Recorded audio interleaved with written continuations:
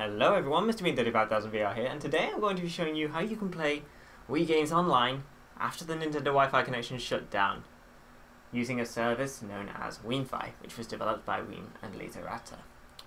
Now, there are several methods that you can use to do this. All of them involve Homebrew channels, or Homebrew of some description. So if you don't have one of these channels right here, it's probably about time you get one. I have got a video on how to get the Homebrew channel. If you'd be interested in seeing that, the link is in the description or the annotation that you see on your screen right now. And there are also plenty of tutorials all over YouTube on how to get one. So this is going to assume that you have a Homebrew channel. Right, so there are two methods of patching games. There's this one here, the auto Wiimmfi-Patcher, and this one is for real game discs. And there's this one here for your ISOs and game mods. Not including the CTGP, I'll just throw that one out there. The CTGP will update itself and will work with Wiimmfi. So I'm going to start with this one. This is a piece of software that I coded, hence it's at chadsoft.co.uk. So what you want to do for this one is this really simple stuff if you've got a Homebrew channel. So you get this link, it's in the description. Paste it into a browser of some description, apparently I already had it there. Save it in a useful empty folder. And once you have that, you want to go right click on it and click Extract All. Click Browse. Put your SD card in your computer and navigate to it. And just click on the SD card at its root, which is the highest thing, none of the folders inside, just click there. Click OK. Click Extract. It might say, if you've got a Homebrew channel that you use frequently, it might say, do you want to do some merging? The answer of course is yes, you do. Replace any files that it talks about as well. Here is my SD card.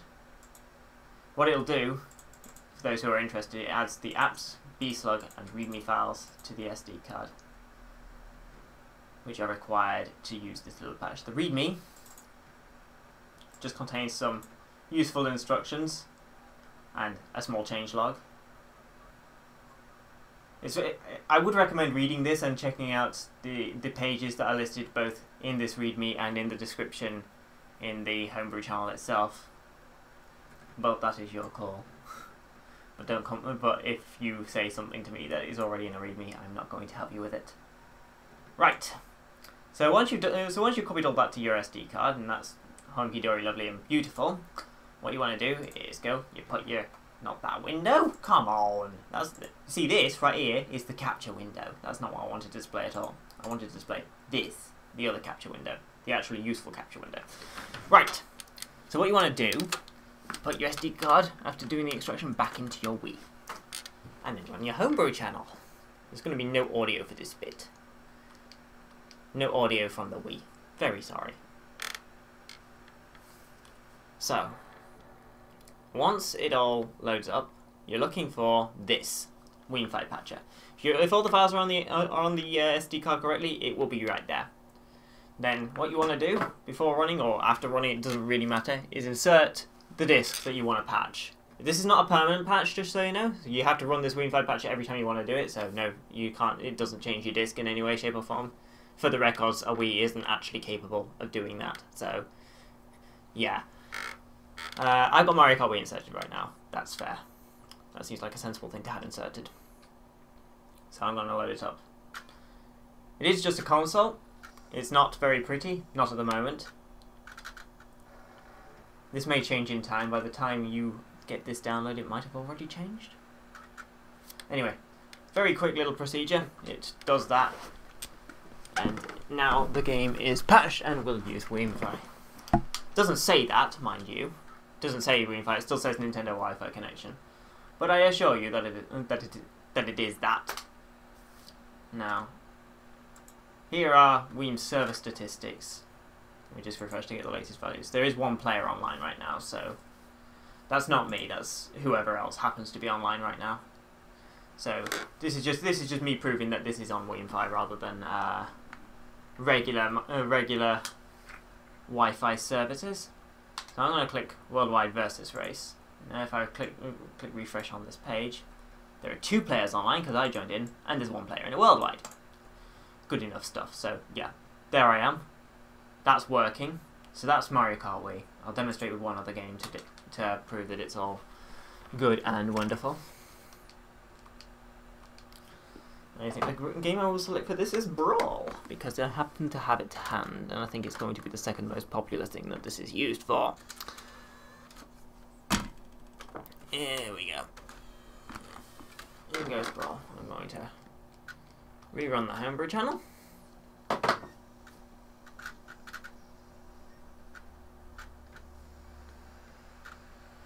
And rerun the Patcher.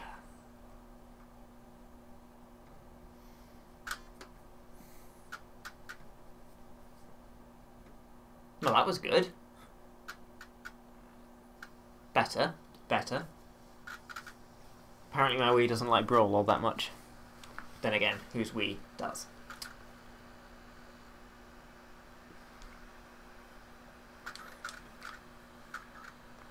Alright. Let me get right into this.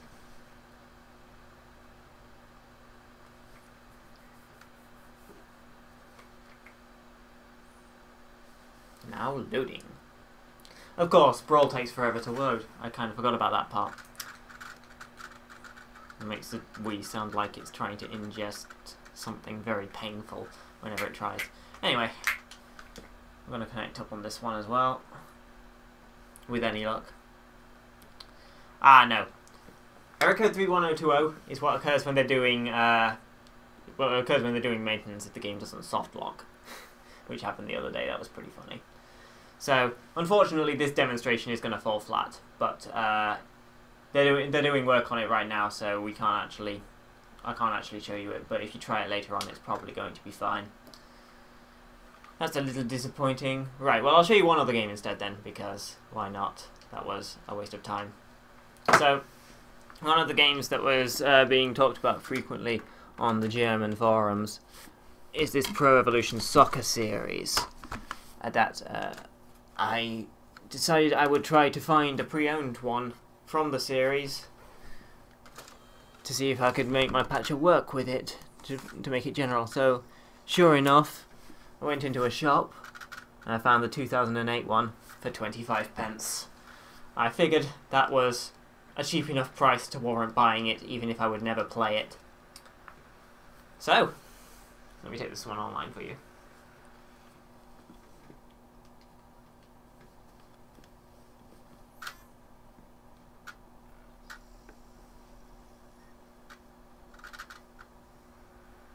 Figures they'd be doing maintenance when I'm trying to make a demo video. Lol. That's just my luck, right? Anywho. So I've really never played this game before at all. All I've done is gone and connected to the Wi-Fi connection a few times. Which is cute. Or Wiimmfi rather. In fact, yeah, I never have used this on regular Wi-Fi connection at all. I am being test. Get hype.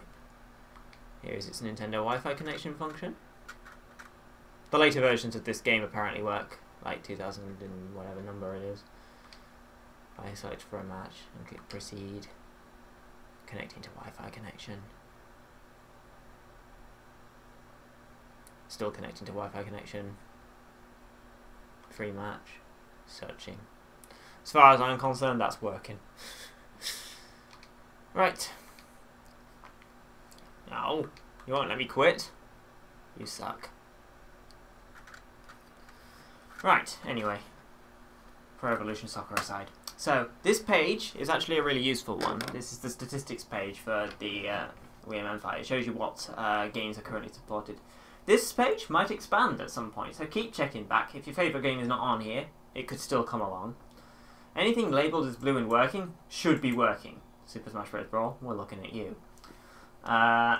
Anything labelled test might not be working. I know for a fact that Mario Strikers is iffy because there are no leaderboards and stuff like that, so the game constantly gets errors getting stats. I know they're working on this one though, so it might manifest a bit later on.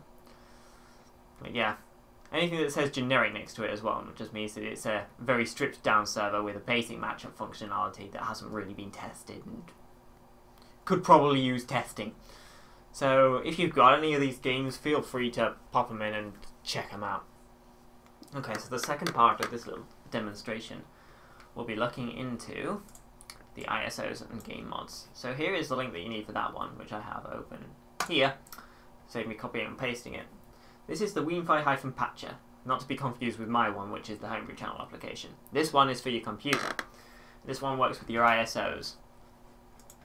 So if you wanted to use one for Mario Kart Wii, click this link instead, and you'll find another download. But otherwise, you come to here, you see this download.wiimmfi, etc. I don't need to say that URL aloud. Right click, save as. I'm going to put it in my useful empty folder, and then open that folder again. I'm going to extract this one to useful empty folder Wiimmfi-Patcher, which happens to be on my desktop. Right, here is the README. Copy all the original images to this directory and run the batch file. That's it. Done. So basically what you want to do is go and get an ISO subscription. Now, this might take me a moment because I'm not sure if I have any ISOs lurking around. I'll be right back. Ah, found one. The one here. Mario Kart Wii. Obviously. Let's put that over here. Ah, yeah. Kind of got a copy for gigs. Alright, see you in a few minutes. Alrighty, we're back. So, this demonstration is going to be a little bit silly because obviously I'm using the non-Mario Kart patcher on Mario Kart. Now, I'll tell you why that doesn't matter basically. The Mario Kart patcher is a bit special because it goes through the ISO and looks for for text files and changes the text on the game so it says it's connecting to the custom server and stuff like that. And this generic patcher does not do that, it just goes through and changes the servers, much like my little homebrew app did, so it doesn't really matter. But yeah, this will patch any old ISO. So, the instructions said to run this. So it's going to start, and it's going to mess around.